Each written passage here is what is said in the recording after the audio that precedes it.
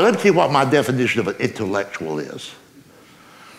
It's people just like me and you, except they believe there's life on other planets.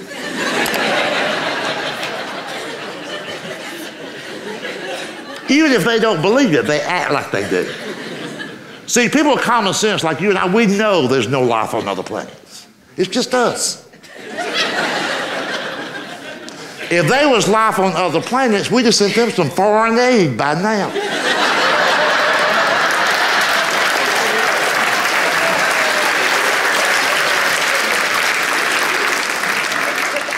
And see, I'll get back to what I was talking about, but let me take a detour here.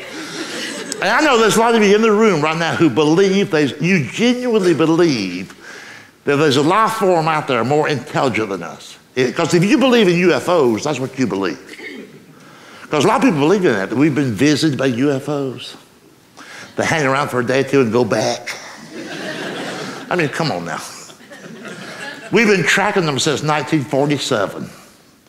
Don't you find it odd that these super intelligent beings have the technology to go tens of millions of miles from wherever they're at down here to visit us, hang out for a few days, go back, never refuel or nothing,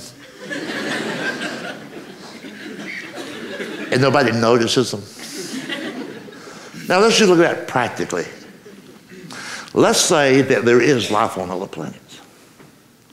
Right? And they've promised their kids a trip. It's a long weekend coming up. Oh, let's say Labor Day. And they say, hell, we'll go to Earth. And they're out in the driveway loading up the spaceship with the stuff they'll need. Bucket of chicken, tater salad, fuzzbuster. Well, you know they're going to be speeding.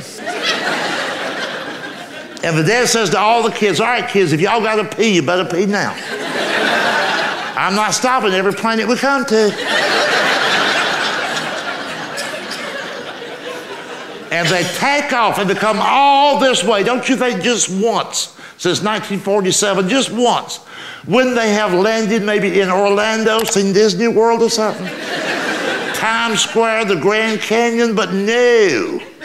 They always land next to a hog pen in Arkansas.